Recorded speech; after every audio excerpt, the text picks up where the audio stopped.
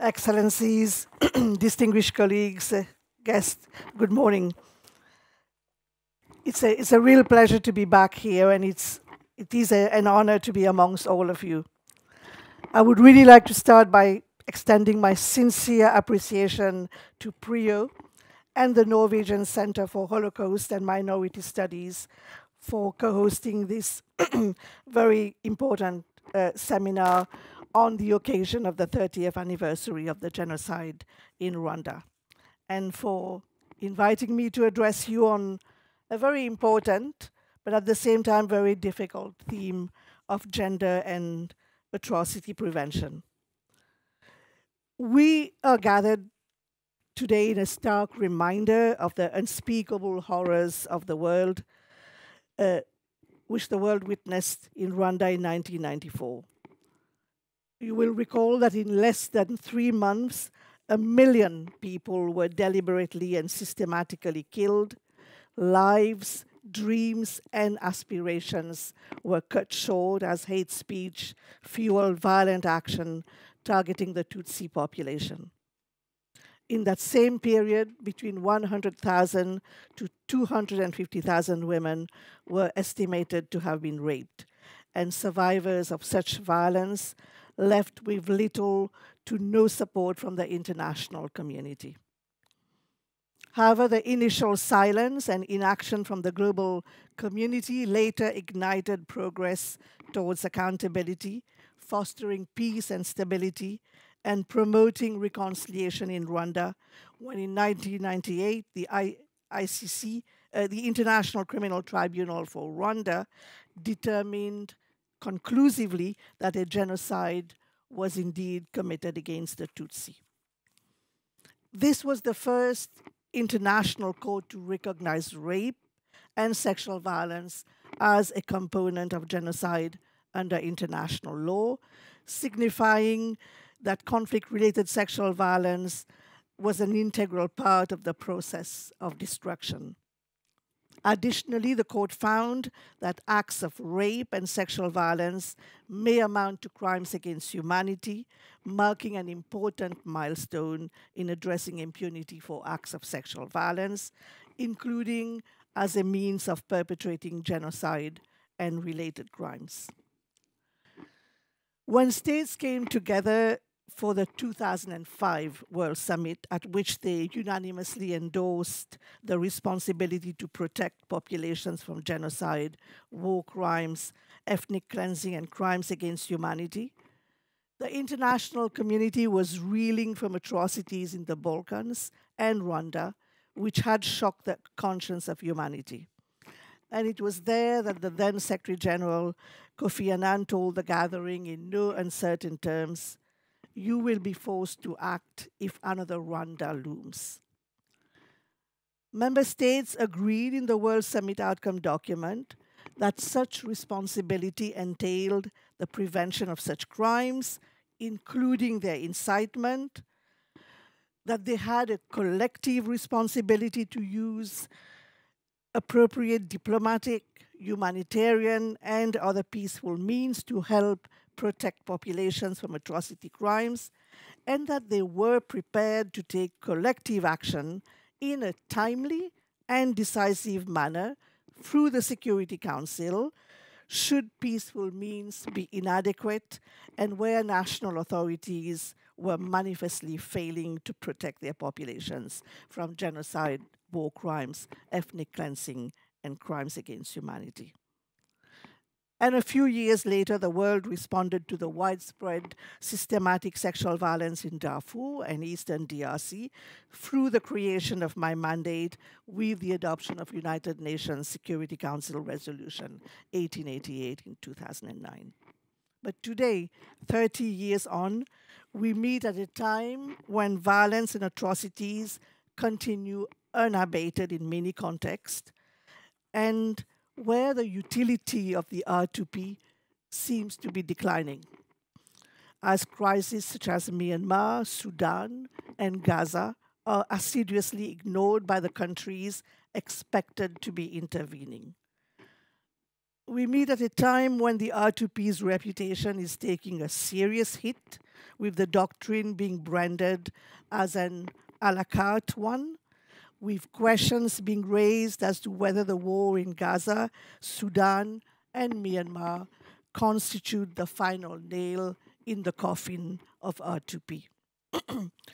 Today, we meet at a moment of great global turbulence, where conflicts are raging, tensions are rising, and coups are erupting, with the clock having turned backwards on women's rights in settings like Afghanistan, Sudan, Myanmar, Haiti, and the Middle East, to name but a few. Displacement is at a record high. Global military expenditure is at a record-breaking USD 2.2 trillion, and more than 600 women and girls are currently living in conflict-affected countries. While conflict-related sexual violence is not explicitly mentioned in the R2P doctrine, it is no longer disputed that widespread or systematic sexual violence may constitute atrocity crimes. Security Council in its resolution 1820 underscored that rape and other forms of sexual violence can constitute war crimes, crimes against humanity, or constitutive acts with respect to genocide, depending on the facts of the case. And this really ushered in a historic shift in paradigm and perspective, from sidelining sexual violence merely as random acts of a few renegade soldiers, an inevitable byproduct of war or form of collateral damage, to addressing it with greater alacrity as a self-standing threat to collective security and impediment to the restoration of peace.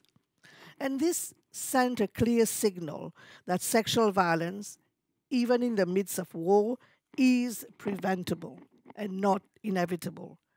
It is recognized that sexual violence is used and commissioned as a tactic of war to humiliate, dominate, terrorize, displace members of a targeted community or ethnic group, shredding the social fabric that binds people together with corrosive effects on social cohesion.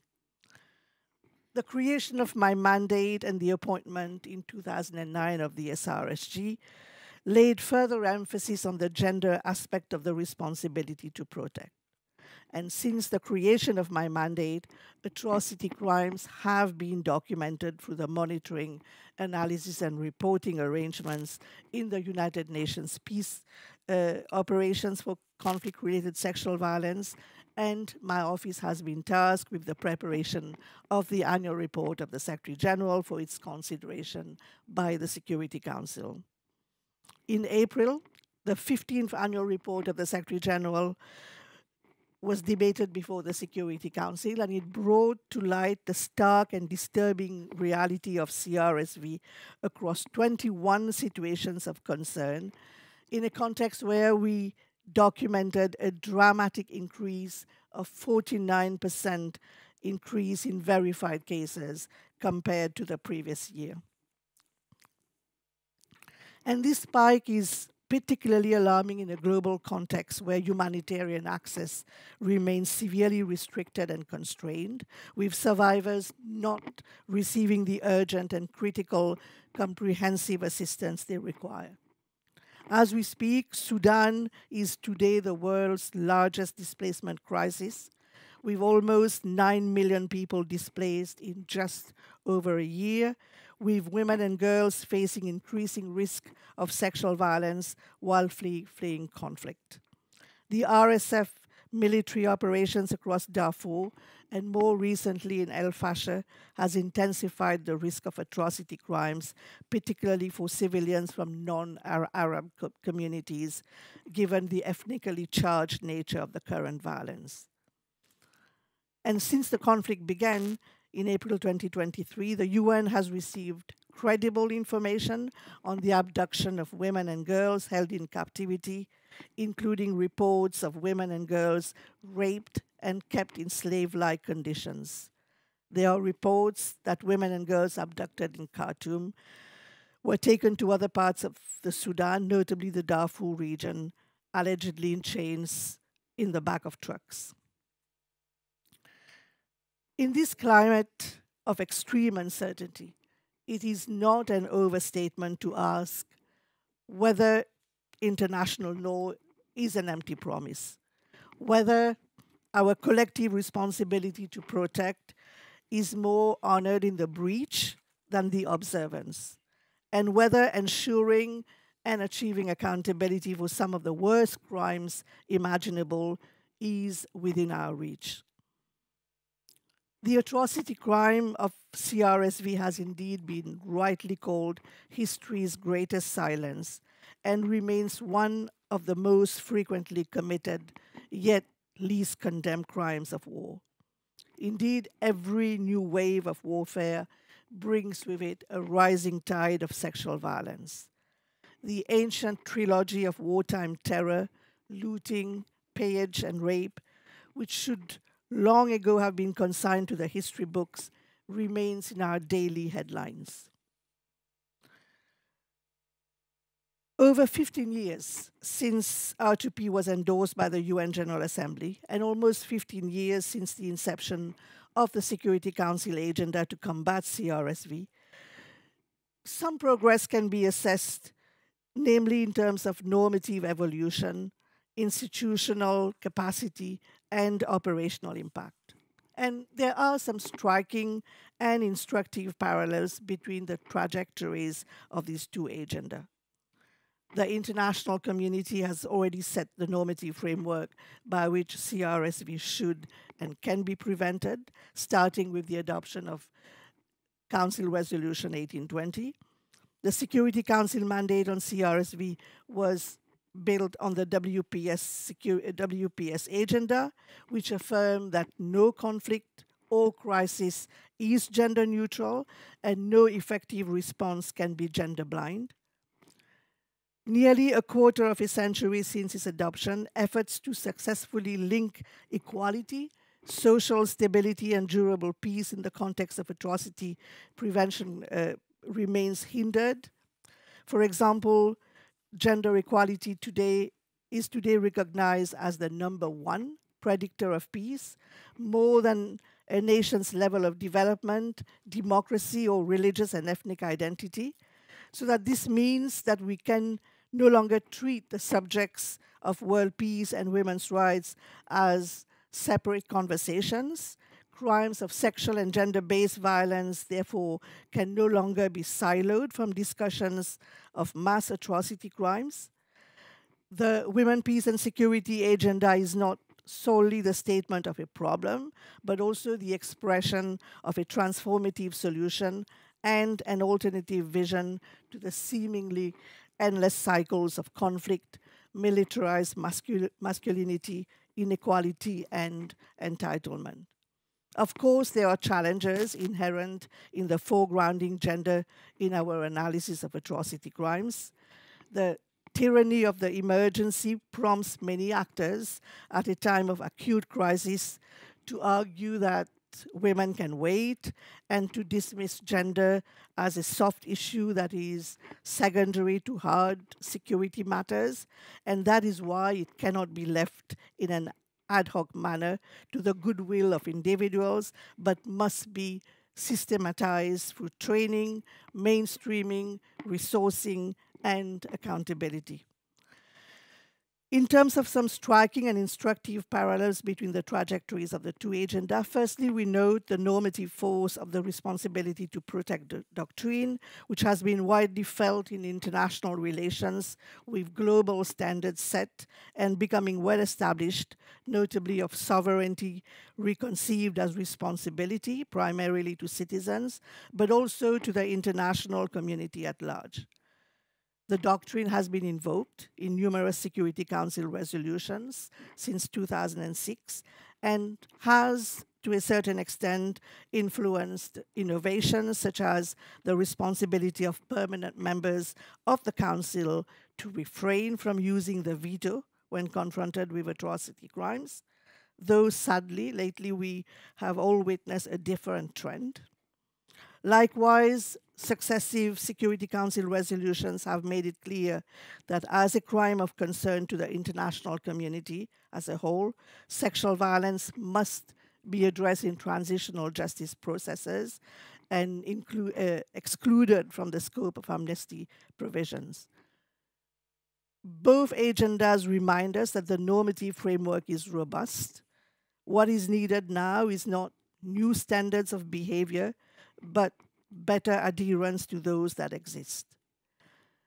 Secondly, in terms of institutional arrangements, advancement around atrocity prevention and the responsibility to protect has catalyzed more organized and structured attention to atrocity prevention across the UN system, spearheaded by the Office of the Prevention of Genocide and Responsibility to Protect, and through the global network of R2P focal points.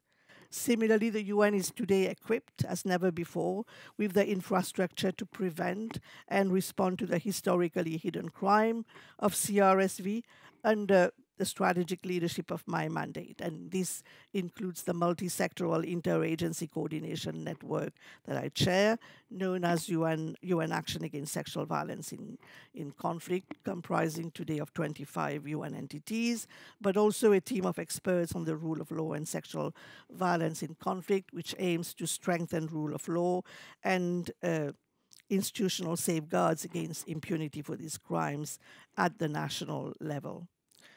Turning to the vexed but critical question of operational impact, I would note that both agendas are first and foremost prevention agendas, which aim to reduce the risk of atrocity crimes before they occur, including by ending the culture of impunity that fuels violations and emboldens their authors. In both agendas, we are at an inflection point. How can we translate commitments into compliance and resolutions into results?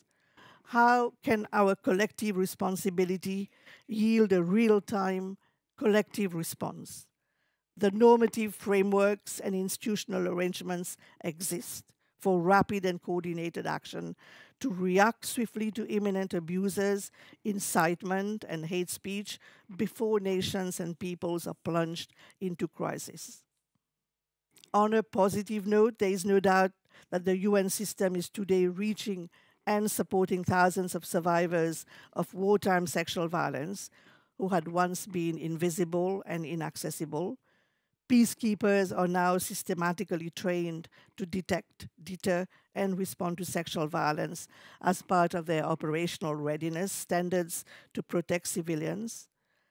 The mandate authorizations and renewals of peacekeeping and special political missions include directives on sexual violence prevention and response, though I must say that an increasing surge in mission drawdowns put at risk these operational gains, and we must ensure the reinforcement of women protection advisor capacity in these contexts. Specific designation criteria on sexual violence have been included in 7 UN sanctions regime, which I brief on a regular basis as part of leveraging behavioral change and opening space for a protection dialogue with belligerent parties backed by the credible threat of enforcement measures. Dedicated experts on sexual and gender-based violence are routinely deployed to international monitoring and investigative mechanisms, and there is an ever-growing cadre of specialists in this field. The operational arms of my mandate are delivering concrete projects on the ground to support survivors, funded through our dedicated CRSV Multi-Partner Trust Fund. We also have on the public historical record 15 annual reports of the Secretary General on CRSV, which not only documents incidents, patterns, and trends of sexual violence employed as a tactic of war, torture, terrorism, and political reprisal, political repression, but also lists or names and shames the parties responsible, including both state and non-state actors. Furthermore, the Secretary General has, since 2009, published annual reports on the responsibility to protect, which have explored various dimensions of the issue, including in 2020, the nexus with the Women, Peace and Security agenda. And that report noted the need to deepen understanding of the gender drivers and dynamics of atrocity crimes in order to help states, regional organizations, and other actors more effectively and holistically discharge their responsibility to protect. As part of our operational methodology, which focuses on the anchoring of commitments at the national level, my office has signed a dozen of joint communique and frameworks of cooperation to prevent and address conflict-related sexual violence with many of the countries that fall within my remit. And this aligns very closely with the primary obligation of states to prevent atrocity crimes under the Convention on the Prevention and Punishment of the Crime of Genocide, the 1949 Geneva Conventions, and overall international human rights law treaties. As the UN, we can support, but can never supplant the primary responsibility of states to protect their population. In my role as special representative, I have repeatedly called for swift and rigorous investigation to ensure accountability as a central and critical pillar of prevention, deterrence, and non-repetition. The failure to acknowledge and address atrocities is the surest sign that they will continue unabated. Ensuring accountability is essential to prevent genocide and related crimes, laying grounds to address root causes, reinstate the rule of law, and reestablish solid foundations for the future. This is paramount and non-negotiable. Accountability mechanisms and processes provide victims and survivors with the justice they deserve, while honoring their dignity by meaningfully engaging them and ensuring their voices are heard. While not an easy feat, accountability as a means for atrocity prevention is a long-term undertaking that must be complemented by immediate actions to collect and preserve potential evidence and treat urgently the immediate needs of survivors so they can start to heal and recover. As Secretary General Guterres has stated, when we talk about war crimes, we cannot forget that the worst of crimes is war itself. Next month, I plan to visit Chad and Port Sudan to meet with Sudanese refugees and Chadian returnees that have fled Sudan since the start of the hostilities in April 2023. What we are again witnessing in Sudan, including in Darfur and Khartoum region, is unspeakable levels of SRSG being perpetrated, mainly against women and children, and other acts of grave human rights violations with prevailing signs and risk factors for genocide and related crimes. The unacceptable cyclical nature of violence in Sudan makes it abundantly clear that no amount of protection or assistance is a substitute for peace. The aim of my mandate and that of the wider Women, Peace and Security agenda is not simply a war without rape, but a world without war. And the people of Sudan have been crying out for peace now for over a decade. For those that work in this field, there is agreement that prevention is the best protection. And in order to enhance structural and operational prevention of atrocity crimes within the context of the WPS agenda, there are 4 key observations and recommendations to chart the way forward.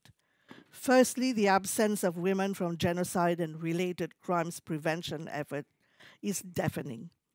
We can no longer treat women as only victims when in many contexts from Syria, Myanmar, Ukraine, Afghanistan, and elsewhere, women are active agents of prevention and accountability efforts. It is our responsibility as the international community to ensure that peace works equally for women and that we take seriously women's engagement as the co-creators of holistic solutions. Secondly, amplifying the voices of survivors and affected communities in prevention efforts is essential. In this respect, we must protect women human rights defenders, many of whom are bringing gender-based atrocity crimes to the attention of the world. Their role in prevention efforts must be supported within the communities and space they operate.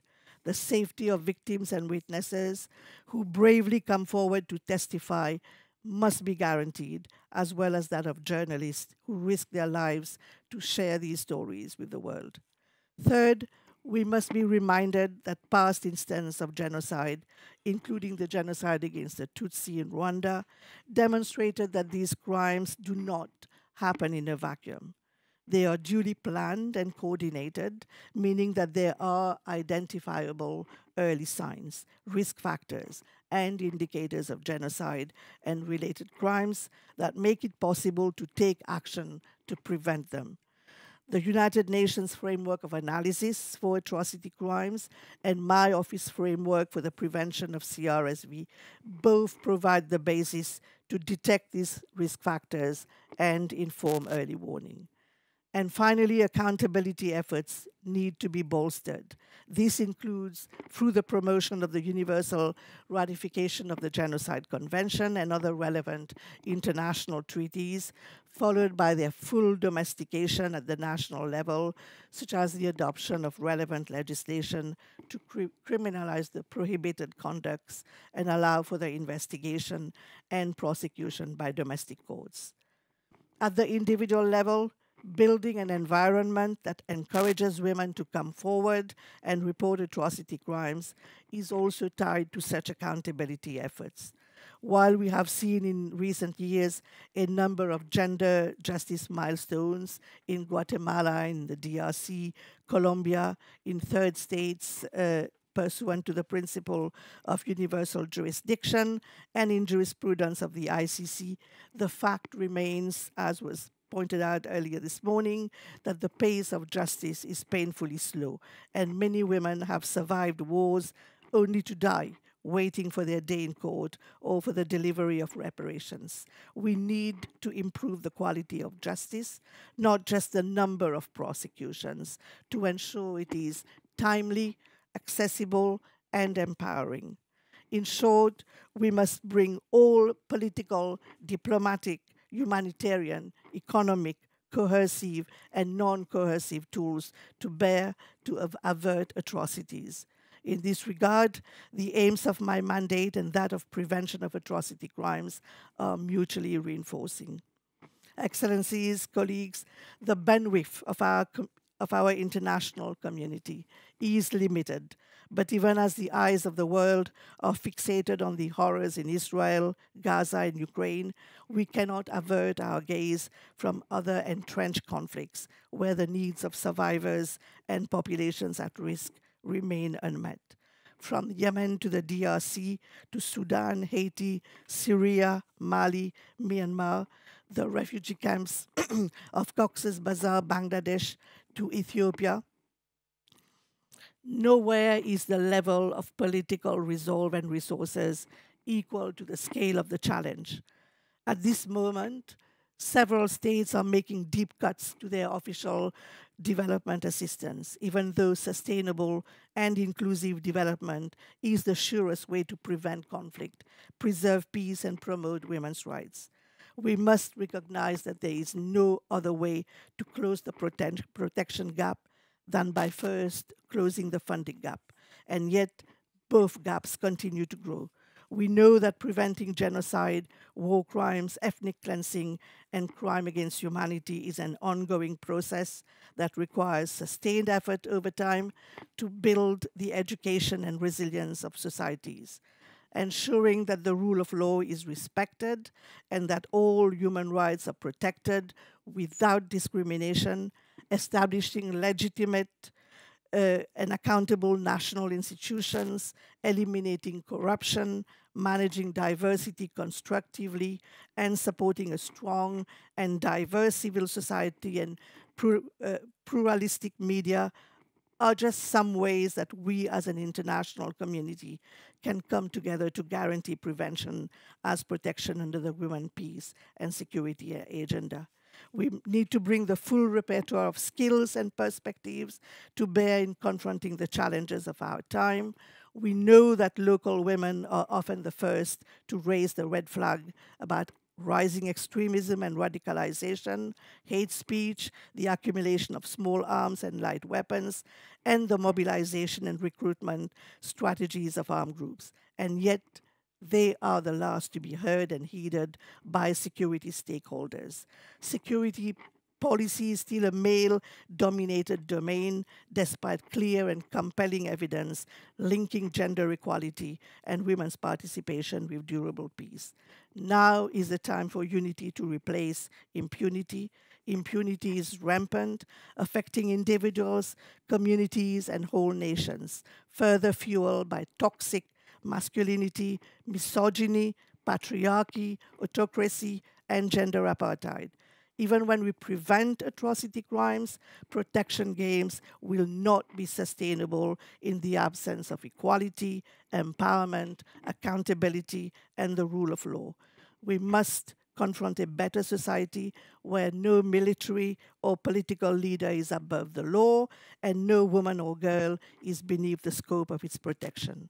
It means silencing the guns and unmuting the voices of women. Peace is not a passive state. It must be proactively waged, because what is at stake for all of us is the quiet miracle of an ordinary life, a life free from violence. I would urge each one of us to reflect on what we will make of this moment. 30 years later, what would we say to Lawrence Nagira, who survived the Tutsi genocide, where 37 of her relatives were killed, who said those who killed innocent people got nothing from their crimes. No one can think about doing it again. Will the injunction of never again continue to ring hollow? Will humanitarian action and civilian protection go down in the history of ideas as a long litany of too little, too late? And will international law and the multilateral system be able to deliver on the commitments to protect civilians from heinous and violent attacks? In these uncertain times, I believe that doubt is justified, but despair is not. Process is not progress.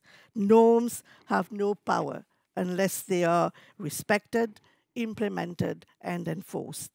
If we are to truly meet our responsibility to protect, then none of us can rest until every woman and girl, every innocent civilian can sleep under the cover of justice and peace. Thank you.